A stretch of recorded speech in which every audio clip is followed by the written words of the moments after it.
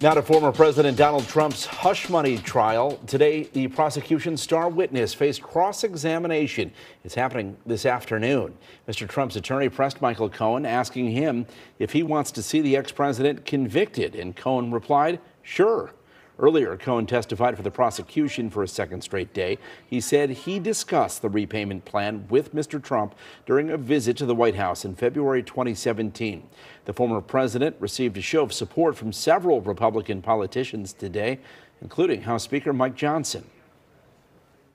This is the fifth week that President Trump has been in court for this sham of a trial. They are doing this intentionally to keep him here and keep him off of the campaign trail. And I think everybody in the country can see that for what it is.